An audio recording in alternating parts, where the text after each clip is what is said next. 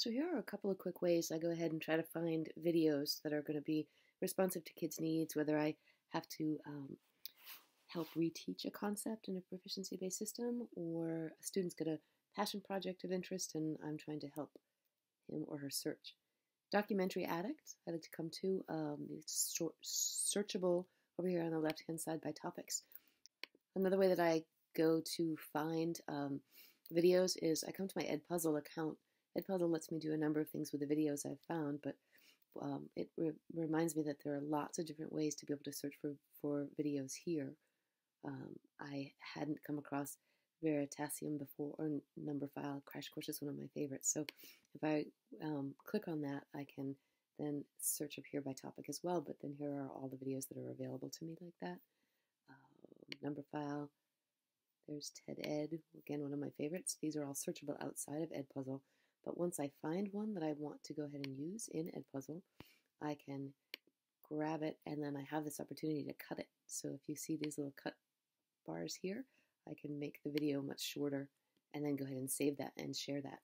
In addition, in Edpuzzle, I can add voiceovers or audio prompts, or even put in polls or questions, multiple choice questions. So you'll see links to some of those Edpuzzle searchable sites on this blog post as well. When I do find some of those videos, like I was doing with Edpuzzle, I sometimes need to cut them because I need them to be either a little bit shorter, or there's only a section or a chunk that's going to be important for the work. So I use Dragon Tape. Come in and make an account, and I'm going to start mixing. And Dragon Tape actually is like making mixed videotapes. So say I'm doing something on astronomy, I'm going to put in a YouTube video that I know about, or I could just go ahead and search there if I wanted.